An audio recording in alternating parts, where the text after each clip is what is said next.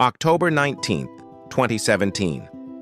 Astronomers at Hawaii's Haleakala Observatory detected something impossible moving through our solar system, an object unlike anything ever seen before.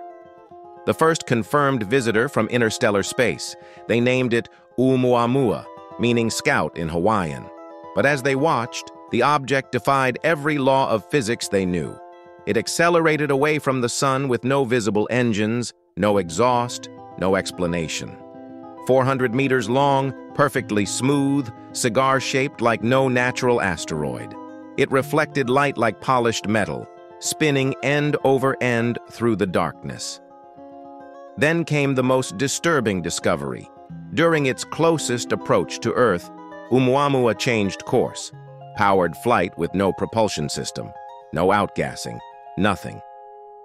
Harvard's top astrophysicist Avi Loeb reached a shocking conclusion: artificial technology from another civilization. NASA scrambled for natural explanations, but nothing fit.